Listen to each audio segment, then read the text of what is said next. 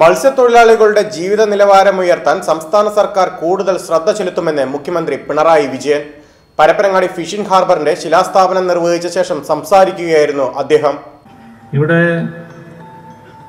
പരപ്പനങ്ങാടി മത്സ്യബന്ധന തുറമുഖത്തിന്റെ ശിലാസ്ഥാപനം നിങ്ങൾ എല്ലാവരുടെയും അനുമതിയോടെ ഔപചാരികമായി നിർവഹിച്ചതായി ആദ്യമായും അറിയിക്കപ്പെട്ടു. തീരദേശ മേഖലക്ക് പ്രതീക്ഷയേകാൻ കഴിയുന്ന ഈ പദ്ധതി തുടക്കമിടാൻ കഴിയുന്ന ദിവസത്തിനൊരു പ്രത്യേകതയുണ്ട്. അത് LDF സർക്കാരിൻ്റെ 1000 ദിനം പൂർത്തിയാകുന്ന ദിനമാണ്. അതിൻ്റെ ഒരു ആഘോഷം തുടങ്ങുന്ന ദിനമാണ്. ഞാൻ പറഞ്ഞ ഓർമ്മയാണ് അല്ലെ, ഞാൻ ഈ സ്വരം മാറ്റി സംസാരിക്കേണ്ടതായിട്ട് വരും. ഇത് സാധാരണഗതിയിൽ നമുക്കെല്ലാവർക്കും സന്തോഷവും അഭിമാനവും തോന്നുന്ന കാര്യമാണ്.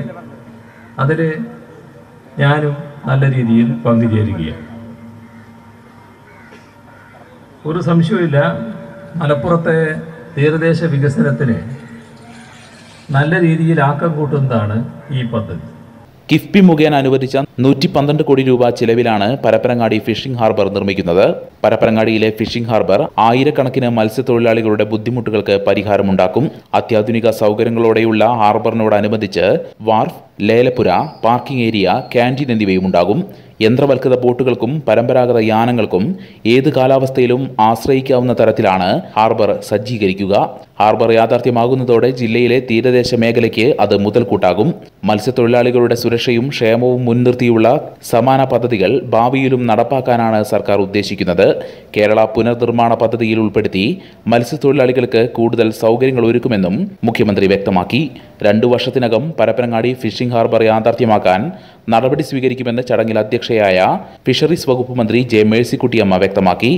മത്സ്യത്തൊഴിലാളികൾക്കുള്ള സാറ്റലൈറ്റ് ഫോണിന്റെ സംസ്ഥാനതല ഉദ്ഘാടനം നിർവഹിച്ച സ്പീക്കർ പി ശ്രീരാമകൃഷ്ണൻ, ഫിഷറീസ് വകുപ്പ് മന്ത്രി വിശദമായി പഠിച്ച് ഓരോ കാര്യങ്ങളെയും സമീപിക്കുന്നതിനാൽ മത്സ്യത്തൊഴിലാളികൾക്ക് ഇത് ഏറെ ഗുണം ചെയ്തെന്ന് അഭിപ്രായപ്പെട്ടു.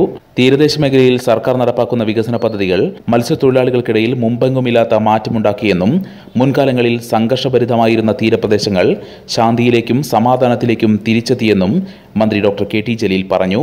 ഇ.ടി. Muhammad Basheer MP, MLA-മാരായ P.K. Abdurabb, V. Abdurahman, Parappanangadi നഗരസഭാ ചെയർപേഴ്സൺ വി. ജമീല ടീച്ചർ, മത്സ്യത്തൊഴിലാളി കടാശ്വാസ കമ്മീഷൻ അംഗം കൂട്ടായി ബഷീർ, മത്സ്യഫെഡ് ചെയർമാൻ ചിത്തരഞ്ജൻ, കേരള മത്സ്യത്തൊഴിലാളി ക്ഷേമനിധി board chairman CP Kunhiraman, SIDCO chairman Niyas Pulikkalakath, Kerala ആഭരണ നിർമ്മാണ തൊഴിലാളി ക്ഷേമനിധി board chairman VP Somasundaran, Kerala state federation of SC and ST development cooperative limited chairman Velayudhan Palakkandy തുടങ്ങിയവർ സംസാരിച്ചു.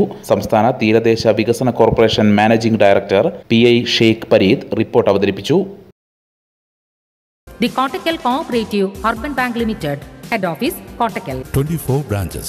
Bound to generation since 1937. Seenat Silks and Sarees, Metro Plaza, Thiru Road, Kottakkal.